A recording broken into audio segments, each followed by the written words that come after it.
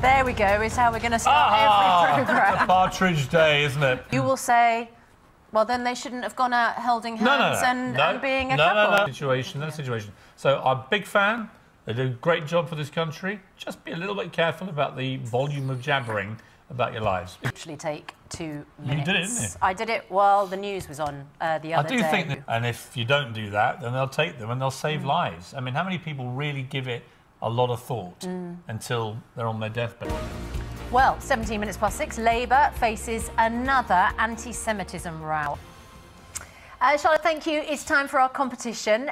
We're giving away £300,000 cash. Richard's coming up with the entertainment news, including reports that the Kardashians have another... No! Really? It's exciting. We're going to keep you up to date with the Kardashians because we're keeping up with Kardashian baby news. You're watching Good Morning Britain on ITV. Charlotte apparently is in our safe space. She's just fled to our safe space. There she is. Do you know who told Colin Kaepernick to kneel? No, I don't recall.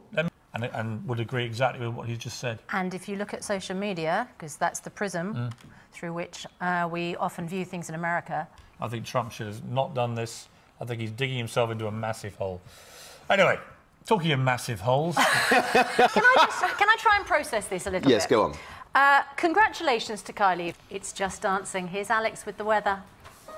Ruin her career. Medical student Lavinia Woodward only received a suspended sentence. Do you know, I'm not normally an advocate of headbutting on live television. You said that Charlotte shouldn't be saying headbutting on live television.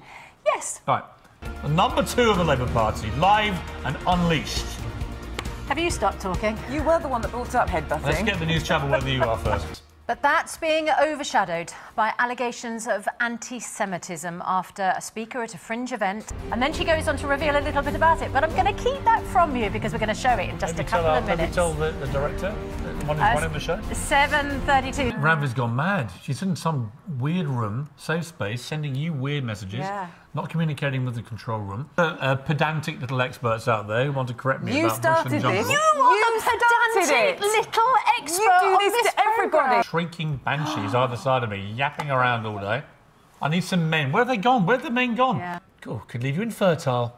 So, my goodness. Well, I could, if you think about it. All these sports... Working on this programme is detrimental to my health. The main news this morning, that an Oxford University student has avoided prison despite stabbing her boyfriend. Well, from being one of Britain's best-loved comedians to an award-winning children's author, David Baddiel is a man of many talents. Doing children's books, Julian Clary, David Williams... And about my mum and dad. The great thing about it, I've noticed... A Fox movie, you tell him. Always good to see you. Thanks very much to see you. Now it's time.